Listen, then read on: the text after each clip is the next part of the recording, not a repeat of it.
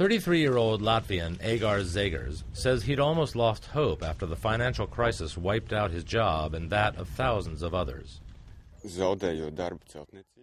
I had worked for 15 years in construction, but then I found on the internet that there was a possibility under the Public Works program.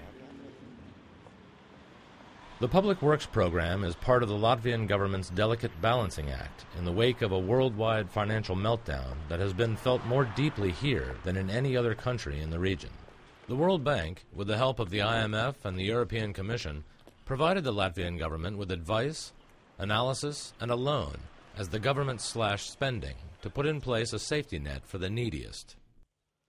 Under the Public Works program, unemployed who don't qualify for any other support fill small income-generating jobs, like the one Egars and his colleagues now have, caring for public parks and gardens. The program gives us a job and we earn 100 lats a month, and it is enough for our food and feeding the kids.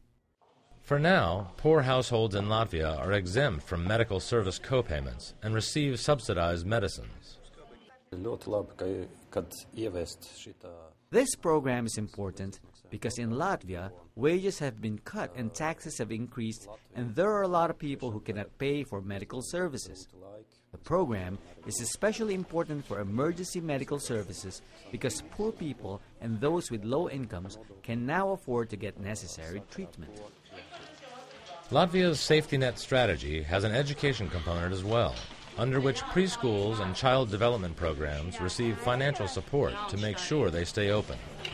If this didn't exist, many of our 5- and 6-year-olds could not go to preschool and would have to enter schools later, with no early basis.